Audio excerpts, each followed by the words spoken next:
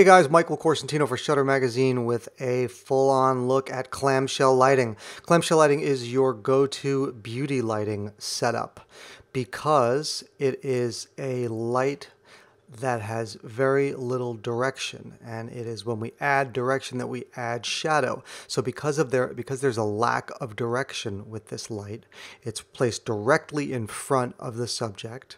You have a nearly shadowless light. So it's very flattering light.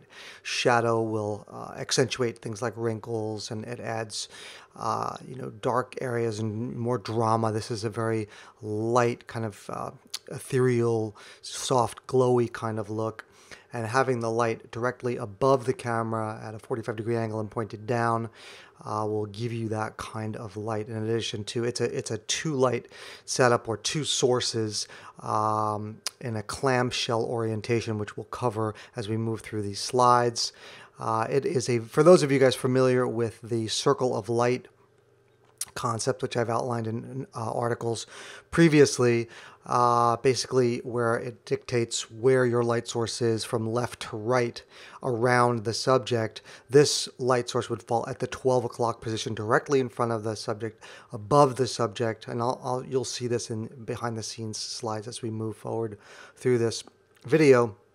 But that's where it would be, and it is a variation on Paramount or Beauty light, which is just a one light setup. This light employs a fill from underneath that kind of mirrors the angle of the key light above, and that can either be a reflector or a second light source, which we'll look at both of those iterations. All right, so the first thing that I want to do is kind of take you through some of the usual suspect tools that you can use in order to achieve this look. The good thing about this look is that you can use a whole slew of different light modifiers, so more than likely you'll have one of these in your kit already, and if not, they're pretty inexpensive to get started. So let's take a look. Let's have a look here at our key light options.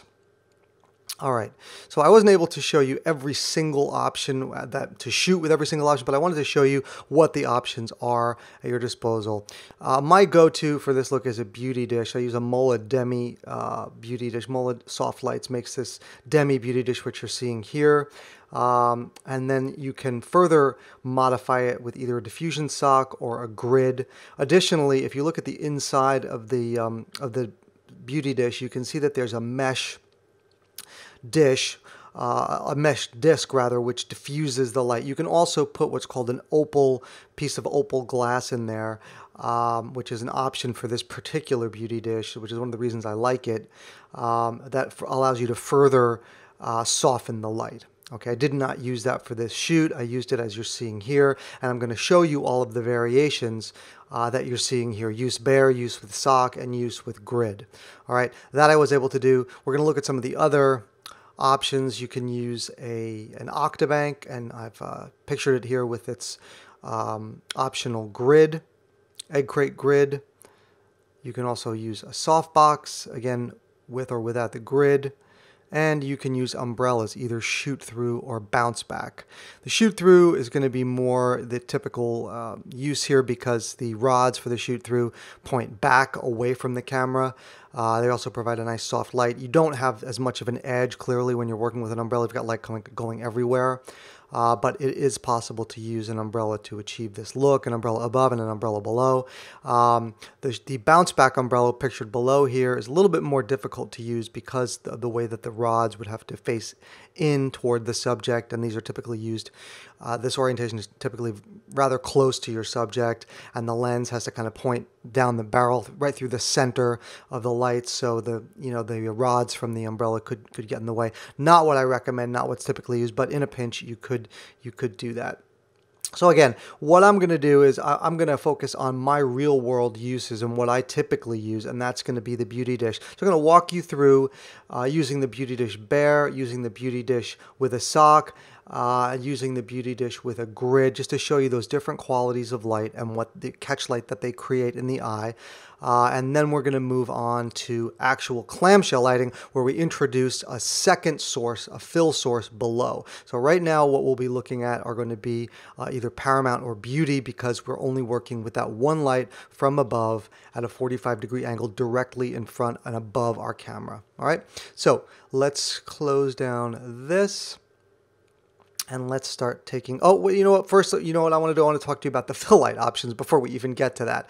Okay, so for the fill light options, and again, because we're going to be using two lights, one above and one below, and the one below can either be a reflector or a secondary light source. So we can use, for that secondary light source, we can use any of what we used for our key light. Okay, we can use the Beauty Dish, the Octa, the softbox, or the umbrellas.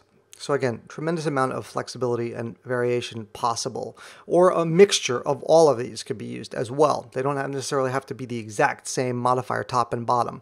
Okay, just want to make sure that that's clear. All right.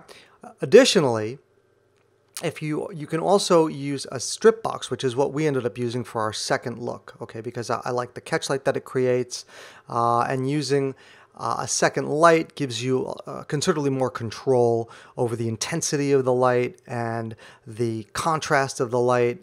It's a look, and you'll see that it's a very different look than using a reflector, where you have typically a much softer kind of look.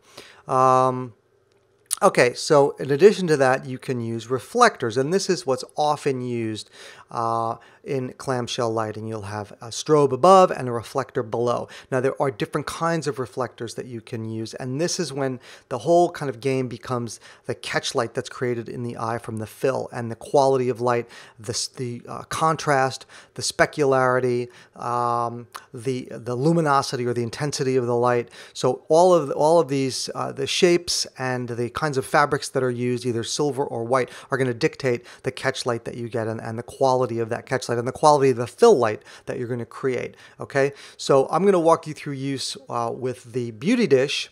We're going to use the Sunbounce Micro Mini. We're going to use the Lastalite Triflector, and this is the one pictured here, and the one that I'm using is actually an older version that's no longer made by Westcott, but you can now get something very similar called the Lastalite Triflector. And then we'll also use the Westcott Eyelighter, and you'll see that each of these has a very particular look to the catch light and particular intensity to the light. Or luminosity, brightness, right? And lastly, for our second look, we'll use the strip light, and you'll see that that's a whole other look. So you have a lot of options to our. So we're gonna start with our Beauty Dish, and we're gonna walk you through the variations of the Beauty Dish. Then we'll introduce reflectors, each one, and then we'll move on to the strip box for our fill. And we've got lots of behind-the-scenes images for you guys as well to look at. Okay, so let's start with our Beauty Dish and the various modifications that we can make to it. All right, so here we've got just the bare Beauty Dish, and again, right now we have no fill underneath, and this because of our light position, which is directly in front of our subject above the camera at about a 45-degree angle at the 12 o'clock position in our circle of light, we have what is known as beauty light or paramount light, okay, because it creates this shadow under the nose. That's about the only shadow that we really have. Granted, you know, we have a shadowed light because there's no other fill under the chin and stuff, but on the face there are minimal shadows. So you can see here, let's take a look here. Let's open up our markup layer so I can do a little bit of drawing and call your attention to a few things. So what I want you to pay attention to here is this catch light. There it is. Okay, so this is our catch light. That's our catch light from our Beauty Dish, and you can see here that it has a particular quality to it, okay? So it's just something to bear in mind. One of the reasons that I prefer a round modifier, either an Octabank or a Beauty Dish, is the fact that it creates a round catch light, which more closely mimics the round quality of the iris, and you know, it's much more natural looking in the eye. So I prefer, that's one of the reasons I prefer this Beauty Dish, this Mola Demi Beauty Dish, because it creates a nice soft light, but it's got a little bit of crispness, a little bit of specularity to it, and I like what it does. Here we're using it bare, so we're going to have a little bit more specularity than we would if we used it with a sock, which we'll move on to next.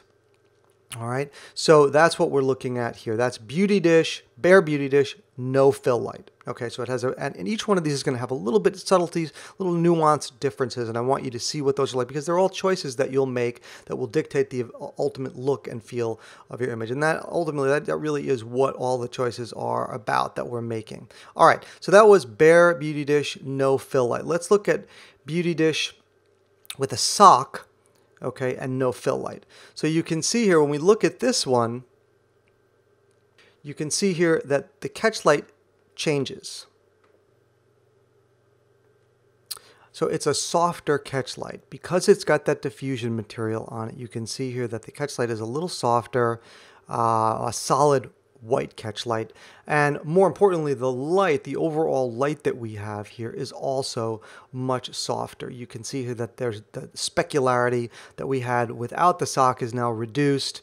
The light output is a little reduced, so you may need to boost your the power or the intensity of your light a little bit. And we've got a softer transition in shadows a little bit. We've just kind of diffused that light and softened that light a little bit. Again, less specularity in our highlights, and you get the picture. All right, so that is that is Beauty Dish with sock and no fill light. All right, next up, we're going to move on to Beauty Dish with grid. So what a grid does is a grid is going to really focus that beam of light that's created by the strobe, and it's going to put that light, pull that light in a very concentrated area. And you can see here that we've got that there and here, and there's also a rapid fall off of the light because the light is constrained. This is a 20-degree grid spot, and it really constrains the light just to a, basically a circle of light, which you can kind of see here, and then everything else just starts to kind of fall off. Really much more rapidly than without. All right. In terms of the catch light, it's fairly similar to just the Bare Beauty Dish. So something to keep in mind. I love a grid in the right circumstances. I don't typically use it for beauty work, but I'll use it more for fashion and kind of edgier look because it's such a dramatic kind of light. All right. So that is. Let me just turn this off for a second. So that's Beauty Dish with grid, no fill. All right, so those are our three iterations. Okay, we looked at Bare, we looked at Beauty Dish with sock, and we looked at Beauty Dish, well, Bare Beauty Dish with sock, and Beauty Dish with grid. All right, so those were all, as I said, Paramount and butterfly lighting setups. Now, next we're going to move on to what qualifies for clamshell lighting because we are going to introduce a fill source below. The Beauty Dish with the sock and a sunbounce white reflector. Okay, this is sort of your baseline look. All right, so let's open this up so we can talk about it. All right, make sure I'm on the markup layer. So again, we're using the Beauty Dish with the sock, which is going to give us a nice soft light. And we're using a white reflector, which is going to bounce light back up into the subject and open up the shadows, right? So, and it also is going to create a unique kind of catch light. And each one of these, now that we're into the fill, each one of our fill sources is going to create a unique and different quality of not only fill, but of the catch light that it creates in the eye. So something to keep in mind. So first, let's look at what's happening with our fill light and why we're using it. We're using it to open up shadows. So you can see here that the shadows under the neck all open up.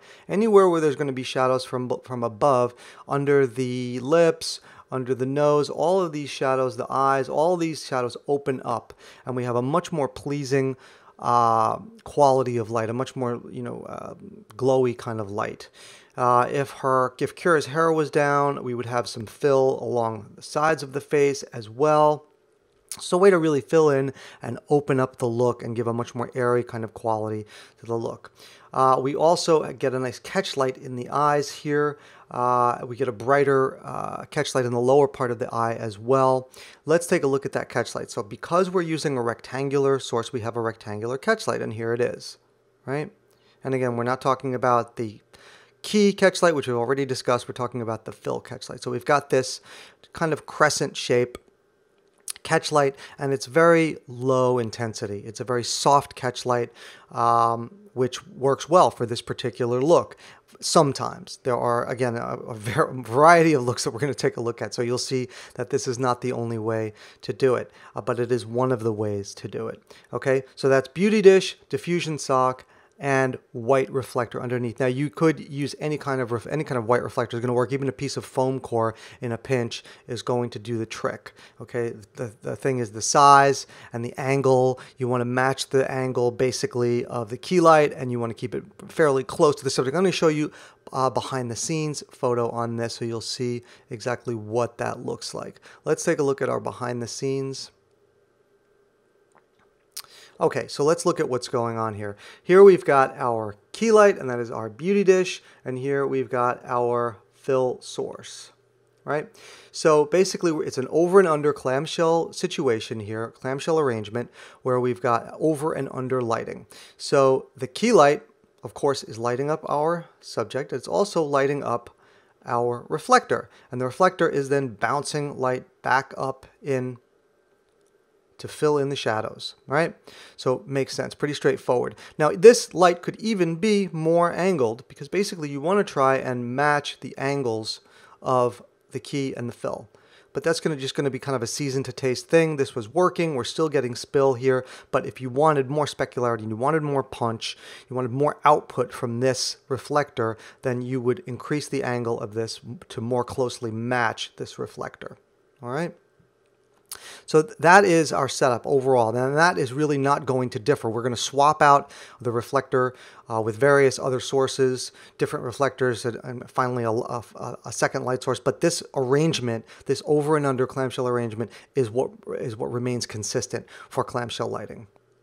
Beauty dish with sock and a white triflector. Now the triflector is a really unique reflector, a really unique tool, in that it allows you to use 3 different sections. So if we look at this reflector, it's got these 3 panels, and they're all hinged, right?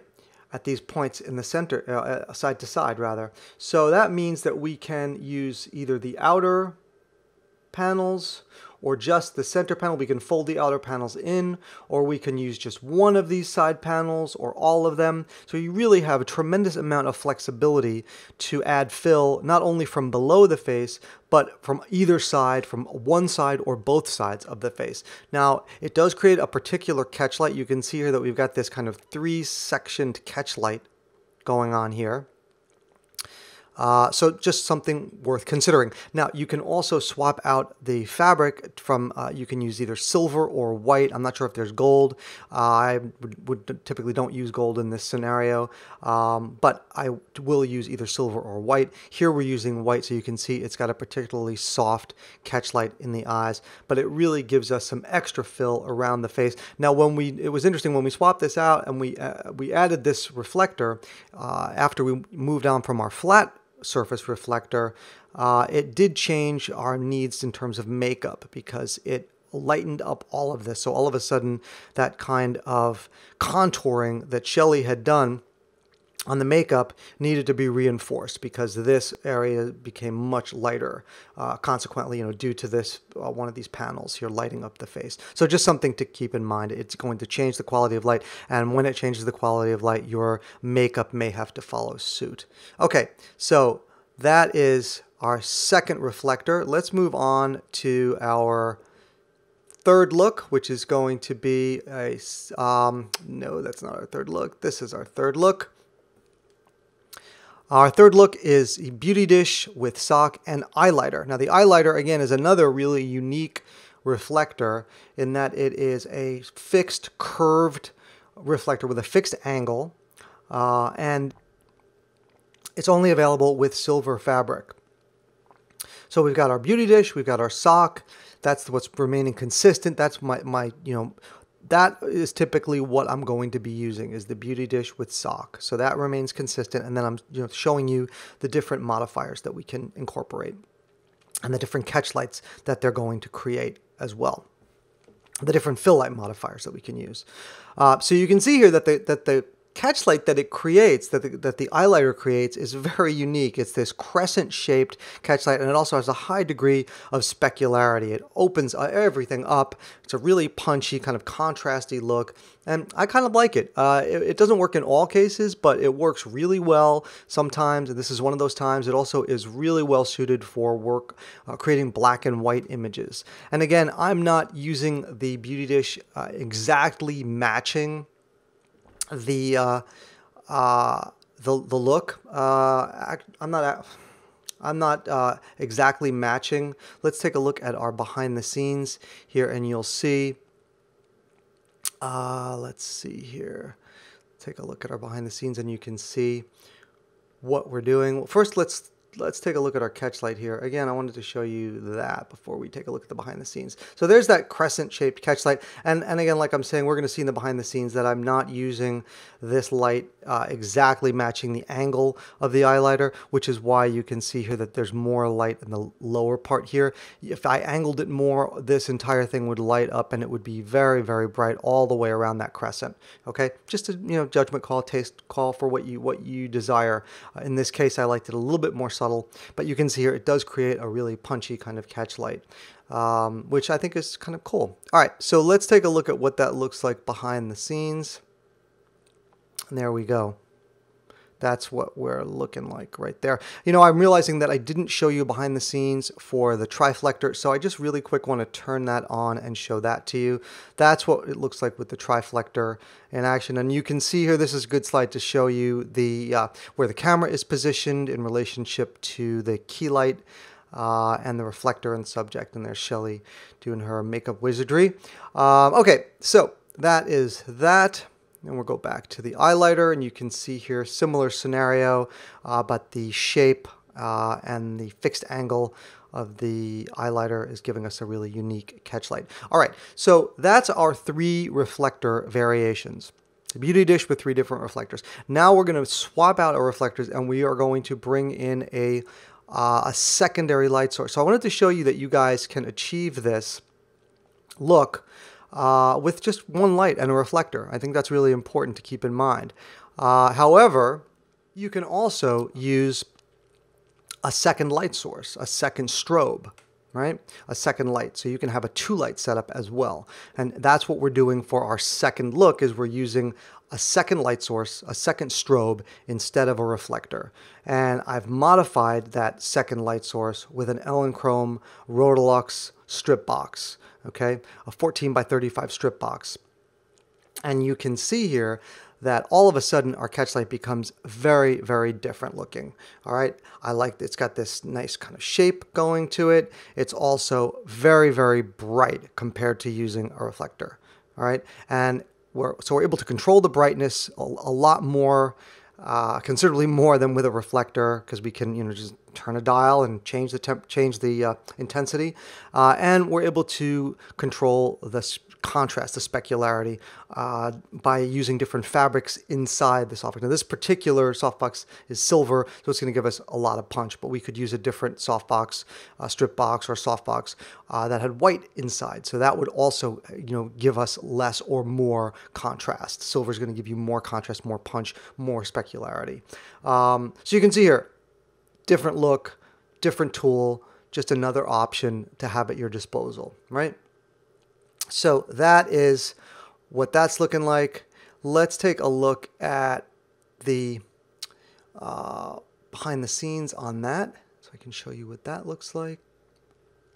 So there you can see we've got our strip box below with a second light. We've got our key light above, and from that, we're creating our second look, okay? A very different kind of catchlight, a very different kind of look. Let's take a look at our finals, and we'll describe what we've got going on there. So here is our first look. This was the final from the first look, and I have to give a big shout out to Shelly Yard for her beautiful makeup work, and Christina Shark for her beautiful retouching. You can find her at sharkpixel.com, and Shelly is at Makeup Artistry, Shelly Yard Makeup Artistry, and I have a slide at the end with some credits so you guys can see what's what, the team that was responsible for this. So this is our first look. Our first look, for the final, we used Beauty Dish with sock, and then we used an highlighter below. So just gorgeous glowy light, one light setup, strobe and a reflector, and we've been able to create this beautiful look. All right, let's take a look at our second look. This finals from our second look. And again, a different kind of quality of light. We've swapped out our reflector and we're using a strobe as our fill. So we've got a 2-light setup.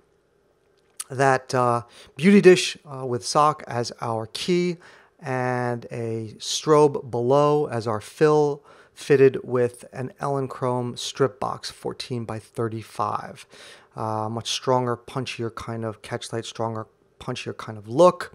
And that's it. That really kind of runs the gamut for what's possible with clamshell lighting. Again, you can use this close, you can use it further away. Here we're just doing 3/4 and headshots, but you can definitely back this all off, increase your intensity, and get a similar look if you wanted to do full figure work. So also a good way to shoot full figure work for fashion and beauty stuff.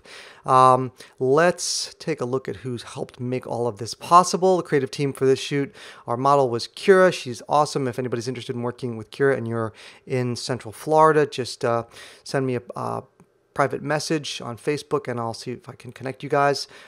Same thing goes for our awesome hair and makeup artist Shelly Yard and our amazing retoucher Christina Shirk of sharkpixel.com. So thanks guys for making a great shoot possible, and thank you guys for watching the video. Hopefully you've learned some stuff along the way and are excited to try clamshell lighting. Until next time, this has been Michael Corsentino for Shutter Magazine.